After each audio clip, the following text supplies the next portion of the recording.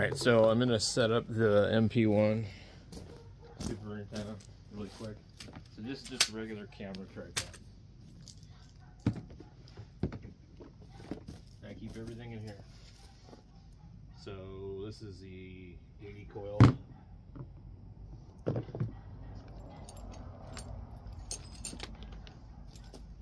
This is the titanium whip.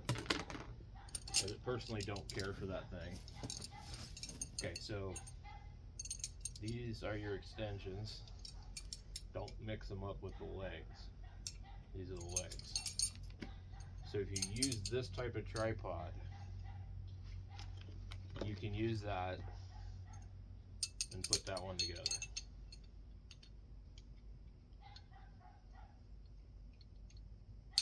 I just love these people. Their damn dog just barks endlessly. And I got somebody else a couple houses down that every day at 5 o'clock it sounds like 20 chihuahuas running around.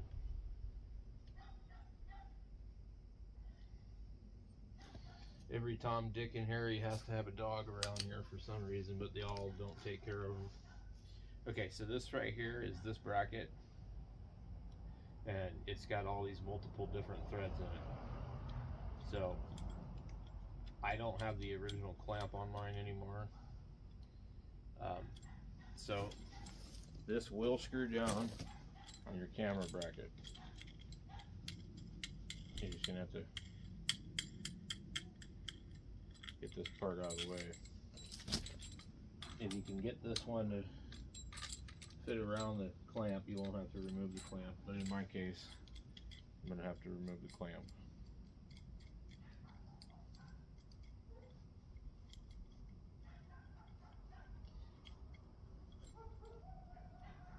If I'm lucky,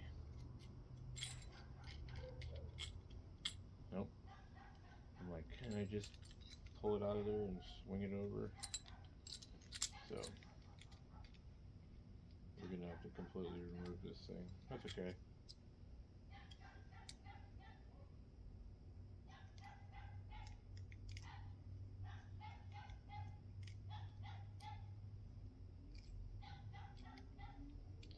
I don't know why people get dogs if they're just gonna leave them outside.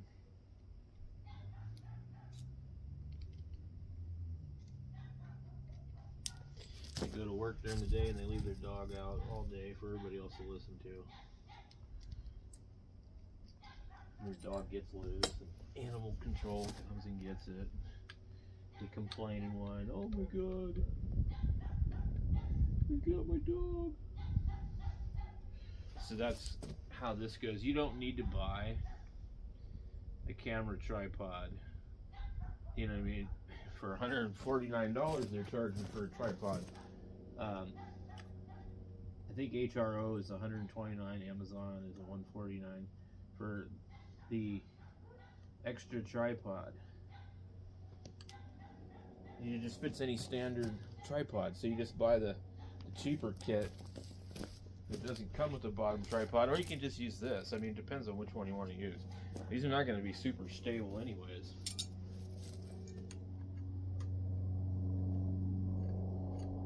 Let me make sure I got everything in the view here. Okay.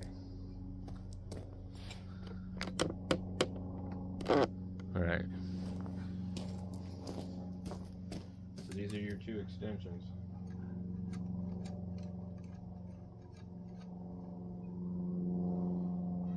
And you can angle this however you want.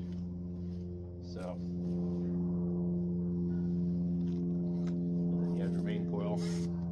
This is your 40 meters. If you want to add 80, put the 80 coil right here. You put this right here. But it only covers 80 then. So the adjustment on this coil covers 10 through 40 with either of the standard whips. And the reason I like this better than the Wolf River kit is because the Wolf River kit is decent, but it's really kind of more do-it-yourself. So when we have this ruler here, it gives us a length for with the 80 meter coil where we're going to be at on the band, or 60 meter coil, or just the 40 through 10. So just the 40 through 10, say we want to get on 10, we just go move this up to here. It shows anywhere from 26 to 30 megahertz, and we just keep, you know, going there, and it's really close. If you put the radials on like they recommend, this is almost spot on. So let's say we want to go to 20, we'll just put it right here for 20.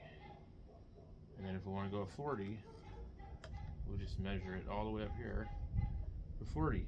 And you get your radio out and put like a 5-watt AM carrier into it and just adjust this for SWR. Or if you have like a nano VNA, so if you have like a nano VNA, you can sit there and adjust this thing, and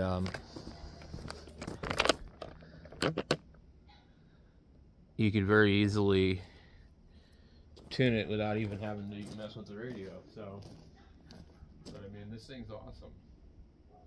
It's not the best world's best antenna, but I think it's one of the easiest ones and quickest ones to use.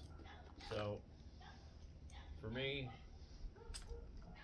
I've got the whole entire kit, but I only really use what I'm showing you right there because I don't operate at nighttime with it, so I'm not really getting on 80. This is the titanium whip, and you can coil it up like this, and it actually looks like it bent. It did. So I'm not a fan of this idea here, but this one totally looks bent.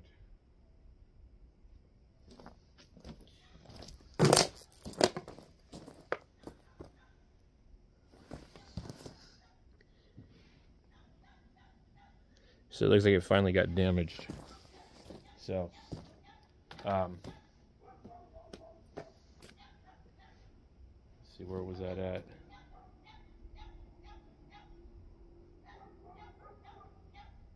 I honestly can't tell now. Oh, right here. So it is supposed to be made out of titanium. I just don't like it. I don't like, it's super light and all that. I don't know how well it works. I just prefer the aluminum one. Not the aluminum, the telescope one.